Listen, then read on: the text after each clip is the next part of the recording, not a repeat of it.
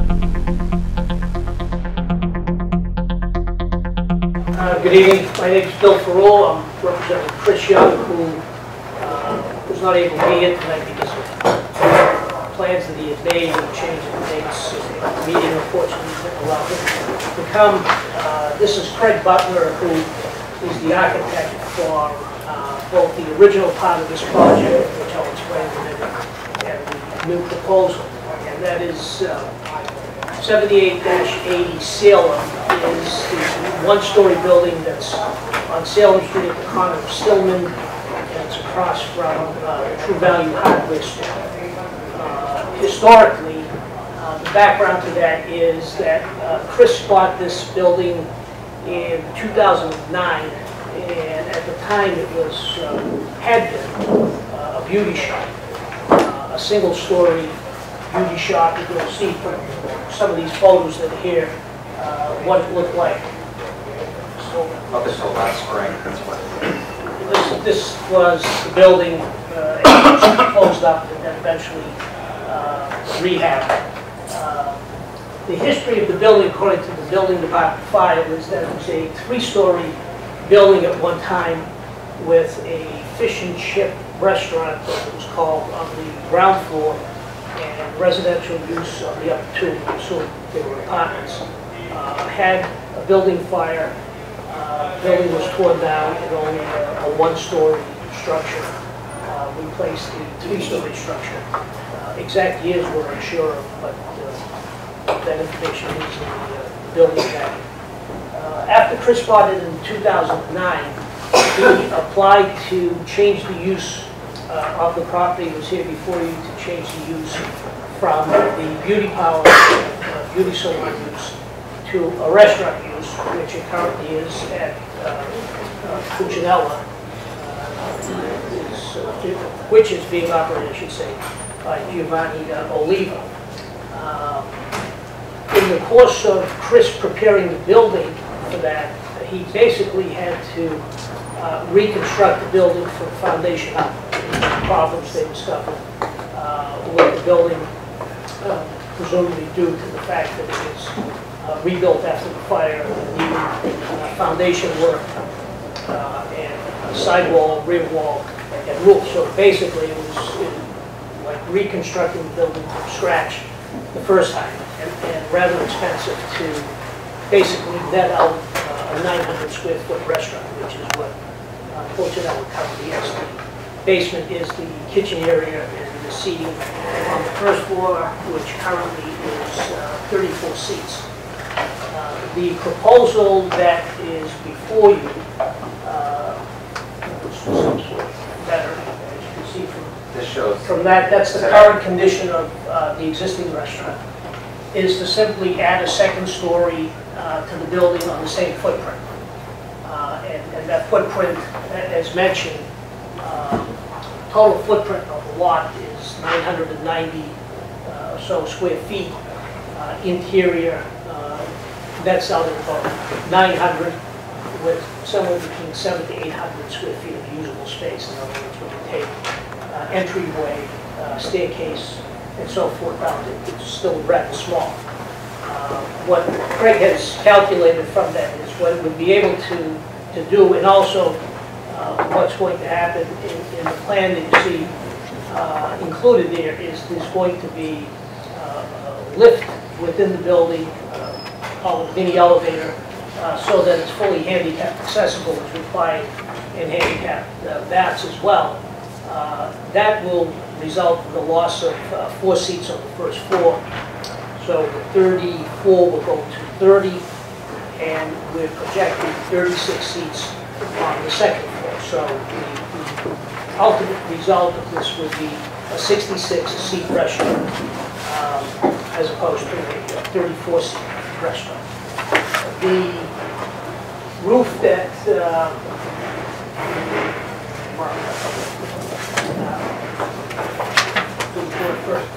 the roof that you see has an L-shaped configuration, head house on it. The one closest to this wall is the staircase. It's a straight run. It's a very, as you can see, it's a very narrow building. So The staircase to go up to the roof is a straight run, and that's all contained within that section. The rear section of it is for the mechanicals to be enclosed as opposed to being on the roof. So his air conditioning and so forth will be enclosed within that, and the vent actually is on that side of the building, which you have before you is owned by the Cavallos, and then signed off on that originally, and then signed off on this as well, given before. Letters from the abutters. On this side, this is Mr. Cordiello, this is Mr. Cavallo. On the other side of Stillman is the DeMoris, and across the street is Ken Robbins and the Truvells, all of whom have submitted letters of support.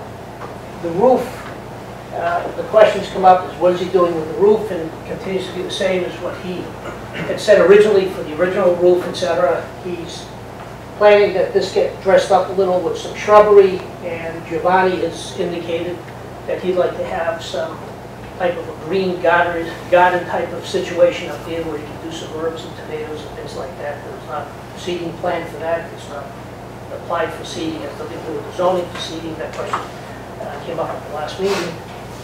And also, if you look at it, if you take those numbers I gave you before, about roughly 900 gross square feet, and when you take out those head houses and you take out the parapet wall, you're talking about rather a small amount of space in that area anyway. So it's not a space that's going to have much utility other than to make the building look nice. And Giovanni being somewhat creative, if he wants to do his herbs and stuff up there, he can. The restaurant is expected, because it's on the lease currently, Mr. Oliva will be naturally for Mr. Oliva. There is not a second use. It's not going to be a second restaurant. In other words, there's only, you see the plan, there's only seating up there, there's no kitchens or anything like that, so this can't turn into two restaurants as opposed to just the one. Another question that has come up is what about the fact that you're using the second floor for a restaurant? My quick little survey, which was actually corrected, and 2 more got added to the list. There are 13 locations in the north end where we have second floor restaurant use, which I can rattle off and tell you if you want where they are and what they are. So it's not the first time something like this has been done. And what I point out is this: we're not converting somebody's apartment into restaurant use. We're taking blank space and creating additional space, and the most likely use is a restaurant. It's not likely Chris determined that he could ever get any useful residential use on this property. And the reason for that is he would have to create 2 staircases to access the upper floors. If he added another 2 or 3 floors of residential use, let's say, he has to have 2 staircases going up and down. When you start doing the math of those numbers, it makes for very, very small units. Plus, you lose part of the restaurant space because you have to dedicate the staircase to the residential. You can't walk through the restaurant to go to the residential apartment. So it didn't seem practical to him, and this seemed as if this was the most practical use of the space, and for a tenant that he already has. Any questions or Phil? Don't you need a second egress for the restaurant? You do. But what I'm saying is, if you want to now do apartments, so you have to have the egress for the restaurants. Then you have to have 2 egress for the residential. The residential cannot egress through the restaurant to the lower. So by the time you configure all those egresses on 900 square feet, you don't have any apartments basically. So, how long has the current restaurant been in operation? Under a year. Under a year. So I guess my question would be, what has he learned in the course of the year that's driven the need to expand? Well, this comes as the owner's application, meaning what makes sense for the property is Chris's investment in the property turned out to be a lot more expensive than originally expected, number one, and quite honestly, puts him in a position where he's renting a minimum amount of space to Giovanni because that's all the space there is. So what makes sense is, one, he would like to expand on the building so that there's more return for him. And Giovanni says he in fact could use more seating than the 34 seats that he has. Now, Giovanni is there under, don't hold me, I have to go from recollection, but I believe he has 10 and 5, something like that. He's about a 15-year lease, so he's in there for the long run as far as he's concerned, and naturally, time tells what restaurants do. But Chris, the lease change though is, the lease would change as the building. well, the lease would change to add more space to it, but not, likely not the term. So the original lease didn't foresee a second floor? No, there's nothing in the original lease that provides for a second floor. As I'm saying, is Chris has looked at this in terms of what can he do with the property, and as we've said, the practicality of adding residential use isn't really a practical matter. There's got to be an agreement between the landlord and tenant. Otherwise, Oh yeah, no, you no. can't just say, we'll add another 50 seats to your restaurant. Oh, no. Giovanni, you know, if and when this is approved, Giovanni would be back because he has to apply to the licensing board to change the description of his premises to increase the size and add the seating upstairs. We can't, for example, our calculations are calculations, meaning if he wants to change the arrangement of that seating and do something else, that's a matter of him, you, and the licensing board, which I presume will be back to the same time. But there's nothing going on the second floor that would allow independent use, meaning that there are no utilities up there where you can cook, for example. So it's not going to be someplace where you get a second restaurant. What about how many people wait on the roof, for example, in the summertime? No. Right? No, that has to be allowed by two things. It has to be allowed by ISD for weight bearing, and second, it has to be allowed by the licensing board because then it has to be in the description of the premises. As you well know, is any place where your customers are has to become part of your premises, and it has to be approved by the licensing board. So the roofs definitely need to be used for his personal use, like gardening and stuff? It may or may not, may not be practical. He thinks it's kind of a neat idea. So, whether putting basil and tomatoes on the roof turns out to be a practical idea. But what will definitely go on the roof is what you see. Chris wants to dress the roof, as he calls it, by having shrubbery there because he thinks it looks nicer for the building. So that will be there. Barry has a question. Yeah. From looking at that picture, he wants to expand to go upstairs, correct? Yes. And where the shrubbery is that going to be like an outdoor patio and seating? No, just putting it in. And to explain it, it's been asked, it's in a sense, it's not the purview of the zoning board, it's the purview of the liquor licensing board. Chris is not the holder of the license, that's Giovanni. He has to go through a whole separate process, which means the fact that he does that, Chris does this, doesn't say that Giovanni can use the roof. Okay, he can use the roof in terms of both for Chris and him for access and stuff like that, for his mechanicals that are going to be here. Chris doesn't object to him using it for tomato plants, but it can't be seating unless it's approved subsequently by ISD because it has to have access. I don't know that. Chris, it's not 2 ways off the roof. No, right now. There aren't 2 ways off the roof, so you can't get ISD approval for people occupying the roof. In other words, the owner of the building and the tenant can access the roof for their needs, but the public, let's say invitees, restaurant patrons, can't because there aren't 2 means of egress from this roof. This is the means of egress. Not to have the public up there, you need 2. So it's similar to a residential building where there has to be access to the roof. Except for private roof things. But it's restricted. In other words, ISD lets you have to put the alarm. Now you have to alarm your roof. Your roof has to, the access to your roof or the door to your roof now has to be alarmed. I think that's right, in a residential building. To be honest, I'm not familiar with that. So my question was, if there was roof access, that would have to be added to your occupancy, wouldn't it? Well, as I've So, explained, through licensing, that's what you're trying to say. So if they went roof access, You have it would two- increase capacity. you have two processes that he, or lever, the tenant would have to go through. One is, as this is designed, there's only one means of egress from the roof. The single means of egress from the roof means that it has to be what they call private as opposed to public. So, for example, if you have a building that has 3 residential units in it, if the top floor uses the roof deck, you only need one means of egress is considered to be private to that unit. If the entire building uses it, or if a place of public accommodation, being a restaurant, is using it, you need 2 means. So, But it is very similar to residential. If you put a roof deck for common use, you have to get. correct.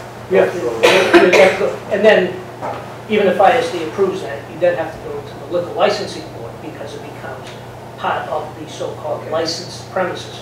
My question is, the shrubs look great, and I know we need to utilize as much of open space as possible. When people ask for private roof decks, you know, we don't have a problem with it because there isn't much open space in the neighborhood, and people are trying to maximize open space, so to speak. How high are the shrubs going to be? In other words, how are we going to know? How are we going to know even? I mean, I don't know what kind of plants you put on there, but I'm looking at that and I'm saying, if I'm walking down the street and I'm looking up at the roof, how do I know who's up there anyways? Maybe people hanging out waiting, having a glass of wine. Well, keep in mind, you have residential buildings on the other side of the street that can look out and see that. I mean, you have the Maury building on this side of Stillman Street that, you know, can look over and see the roof. So it's not that it's private and you can't see it. Across the street. They're from across the street. Right. For that to be approved as a roof deck, they have to build a second set of stairs coming off the roof. Right, and keep in mind, if you look at this, and as you see from the violation, this is wall to wall. So if you're doing another staircase, you have to go internal for another staircase, and we do your restaurant on the So I inside. understand all that, I just, you know. If he was to use the roof statement, under this plan, it doesn't call for it. If he was to use it, he could lose his license. No, I understand. No, but You he can't have also, but he wants to use it, he If can you apply. were to sneak it like he He said. can also apply for a license. He can apply for a change of occupancy and ask for a change of occupancy. He said, how are we to know if you're not just using it? The answer is if you get caught, he loses his license, his permit, he loses everything. It would be the same as answering the question, would you ever add a third floor to the building? I don't know the answer to the question, but it's the same process, meaning you have to go, just as we are tonight, through the zoning board of appeal again. And if that third floor is restaurant again, you have to go back through the licensing board with whoever is the restaurant. So you have 2 sets of processes to follow in order to do whatever it is, whether, you know, if it's contemplation. And this happened, if you I remember, understand. when we did the original restaurant, the same question came up as, you know, are you going to use the roof as outdoor dining? Telling you exactly what I told you 2 years ago, which is it's not designed for outdoor dining, and there are limitations on how you can use it, and why it's difficult to contemplate that as being outdoor dining. So was the question asked that you're gonna build up, add a second story? I don't recall It's fine. that coming up. It wasn't planned, you know, at the beginning, but I don't recall that, you know, as being one of the questions. Listen, just one, my interpretation is, you know, is that you were approved with less than, well, the building's been in operation for less than a year as one floor, and then you now get approval for all those things at a smaller scale, and now you're adding another level. And what would kind of prevent us from thinking that then, you know, we're slowly kind of piecing this together, so it's not seen as this big grandiose project, but ultimately that is the grandiose plan. The answer there. Well, he'll have to come back anyways. Oh, yeah, Once but the that's rule just- set. I know, but I still think that why No, don't we- I don't think there's many people on this panel that are against this, I don't think there are many people that are against this. The question is again, as Mr. Young develops this project, what stage of the project are we in? We're in the secondary stage, or the tertiary stage, or the ending stage? Will there be another floor added? Will there be roof access added? Or these are all going to be question marks that we're going to have to sit around to answer. I think that many other people on the panel would like to answer all the questions first, you know what I mean? and say, all right, this is what we're doing, great, this is what we're looking forward to. You know, we have a restaurant with 30 seats, now we have a restaurant with 60 seats. Right. With the possibility of having roof access if the proper permits can be obtained. Well, let's answer them all. And that is, every property proposal that comes before you as it's proposed, meaning simply this, is that if Chris Young were to sell this building a year, 5 years, or 10 years from now, does the next individual say he wants the third floor of the building? There are no answers to those questions. They're all hypothetical questions. And the same here is that it was not, unfortunately, as I said, Chris is not here, but it was not Chris's plan 2 years ago that this would be 2 stories if he could renovate the building, lease it, and have the basement and the first floor used for residential, and in fact garner sufficient enough rent to cover his investment in the building and make it a worthwhile venture. The enormity of what he undertook showed itself later on when they started opening up and realized that they had to go into the basement and redo the foundation. They had to do the support walls on all sides of the building. They had to put extra support in the roof itself because of the way the building sits with no other supports, etc. So it became a very expensive project for a very small restaurant. And it wasn't that he planned, or Giovanni coming into a plan that he's going to have 60 seats as opposed to 34 seats. It's just that the opportunity is here. And I think anyone, Chris or anyone else, looks at it and says, can I do this and make the use of the property? Keeping in mind, it's a single-story building. It's kind of a rarity to have single-story buildings in the Mont Bend, and it lends itself to being something other than a single-story building. And it fits in nicely, and importantly, his neighbors are fully supportive of this, most of whom have owned their properties for years and years and years. Whether it's the Morris or the Cobiones, et cetera, Ken Rock, et cetera. They've all been in those locations for as long as I can remember, so they don't see this as an issue for them. There's a demand there for 60, I mean, because... That's a business decision. Does that any... Go ahead, John.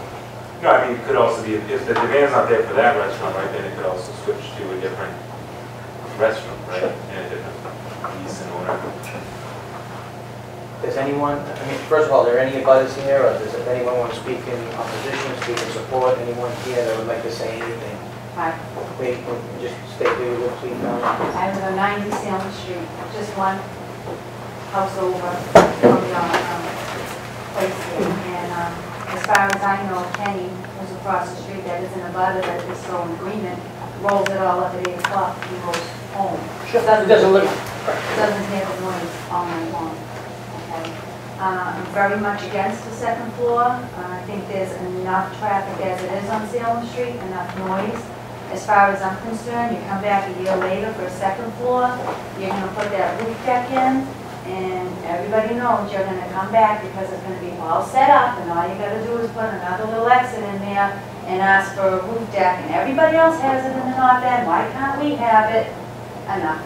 It's just enough. I oppose it. I just don't feel that you should go up. I think that there's enough going on Salem Street that we don't need 60 seats and people standing outside. And my window is right there. It is second floor. I listen to everything that goes back and forth. As far as I'm concerned, Nikki, the mooring, done. He's the loudest on the street. He's the dirtiest on the street. I wouldn't agree with him for anything. He can send 7,000 letters, okay? Nothing. I am just tired of listening to all the, oh, but maybe next year. No, we have to go through this. Yes, you are going to go through that. In 2 years, you're going to be in front of this board saying, oh yeah, but we've been there now and everybody likes us and let us just put a roof deck. We promise we'll be quiet. It doesn't go. I'm sorry. I oppose it. I'm sorry. Does anyone else have anything? Anyone else want to speak?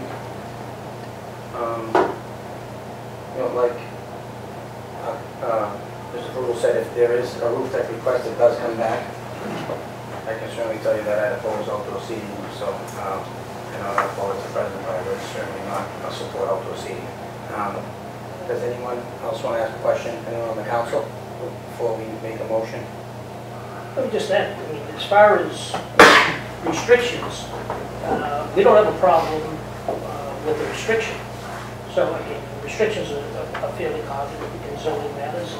If the roof is not to be for restaurant use, let's word it better. If it's not to be for habitable restaurant using people on the roof, in other words, if Giovanni can put his plants out there, et cetera, you don't have a problem with that, fine. If, in fact, you want it restricted so that people, clients, customers, patrons aren't on there, that's something that you can submit as part of your decision, as part of the appeals board decision, et cetera.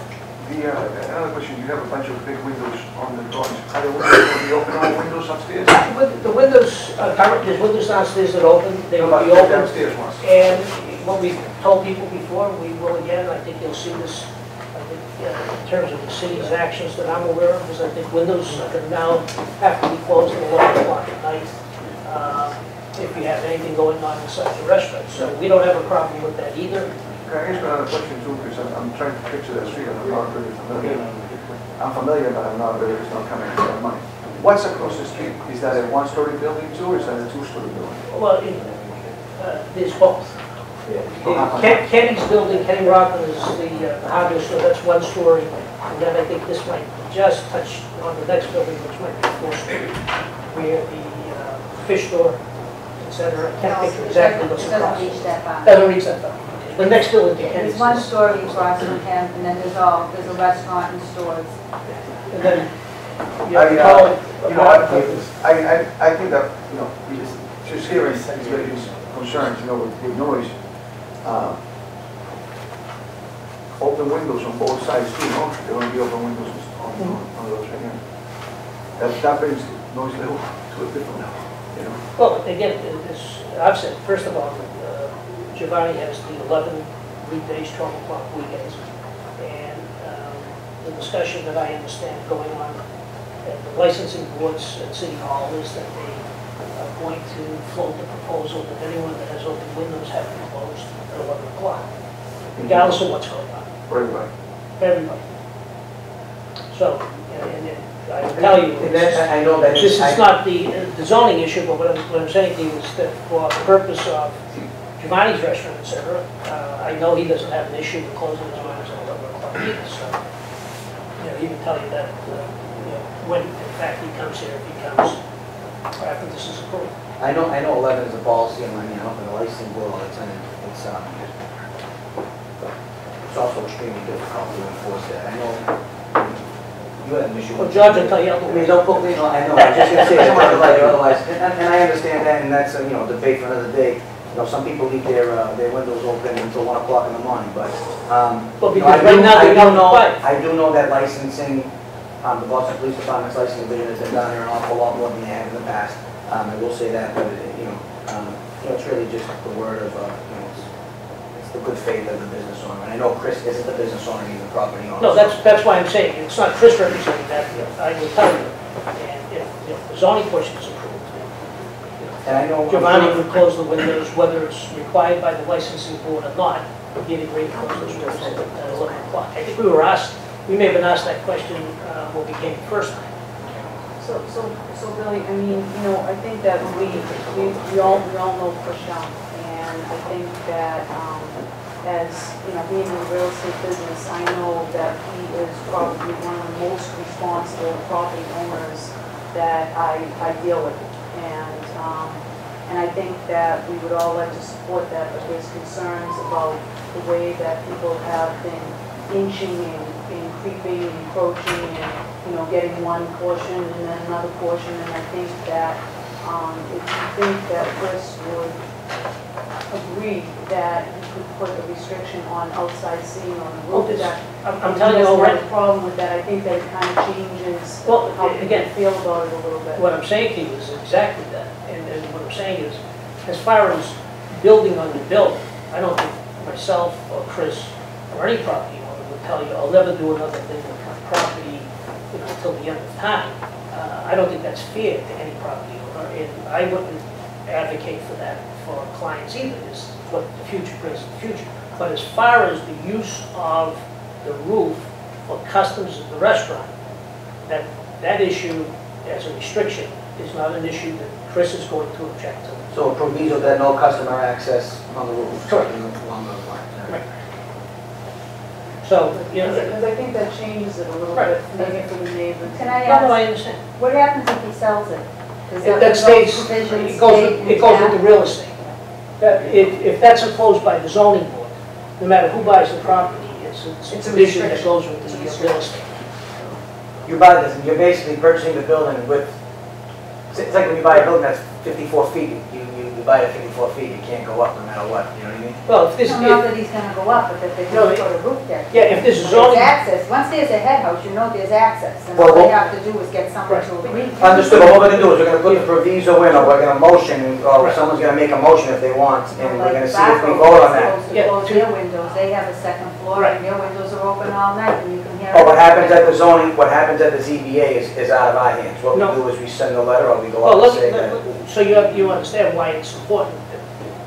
The proviso is not owned by the restaurant or even the property owner. It's by the property, meaning that like a deed restriction, it's very similar to that. So that if you put a proviso in the zoning board decision, if they go ahead and try to put something on the roof, it violates what the zoning board has given, meaning the entire second floor could be considered to be illegal because they violated that provision. So provisos are common in zoning. Okay, but wasn't it at one time that you couldn't do restaurants on second floors? Those are, Wasn't that kind of right, a that's, rule that was set in well, a law or whatever you want to call it? that's a zoning regulation. That's why Okay, this is so but going. there are This is restaurants, why it's so it going. can be done.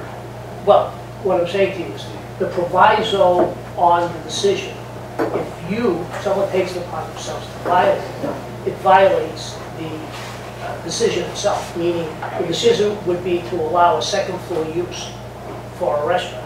If you go ahead and do a deck when the proviso says there's to be no patrons on the roof, okay, you violated that, and the zoning board can remove your right to use the second floor.